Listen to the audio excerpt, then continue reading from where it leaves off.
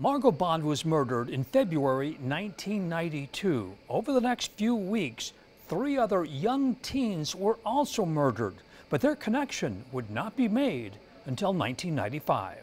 He was there looking for a younger victim, like a junior high school girl, and just saw the right opportunity with my little mom. Roberto Arguelles once compared himself to a mad dog.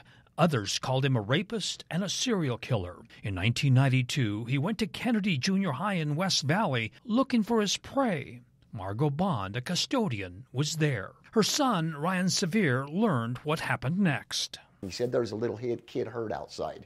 He said, well, there's a little girl hurt out here. Come out in here and help her. So my little mom ran outside to help a kid, and then he pulled a knife on her from behind. She disappeared, but her car was still in the parking lot. Police searched both inside and outside the school. The circumstances of her disappearance made me know instantly that something foul had happened. Exactly 4 months later, her remains were found in the West Desert of Tooele County. It's kind of comforting to actually just know instead of not knowing.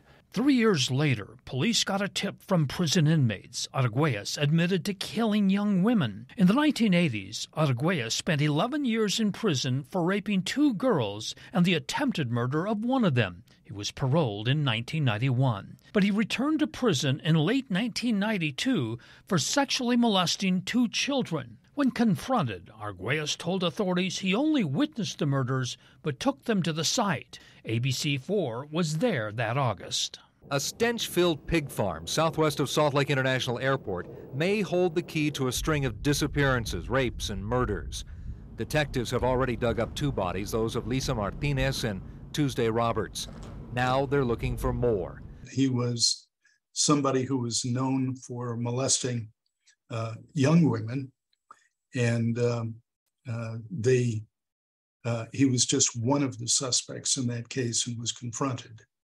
And when he was confronted is when he confessed to all of the murders. Arguelles led authorities to another burial site in Utah County.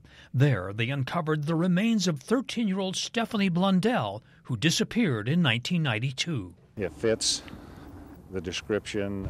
He apparently killed her in this area and buried her up here. He confessed to murdering Margo Bond. 3 weeks later, he kidnapped Blundell as she walked to school. And a week later, he offered Tuesday Roberts and Lisa Martinez a ride. They were never seen again. He already admitted that he killed them all. They knew that, so, I mean, how can you say that that's inhumane to execute somebody like that? Tomorrow, as we conclude this story, the fight to execute Roberto Arguelles goes sideways. For the Justice Files, Marcus Ortiz, ABC4 News.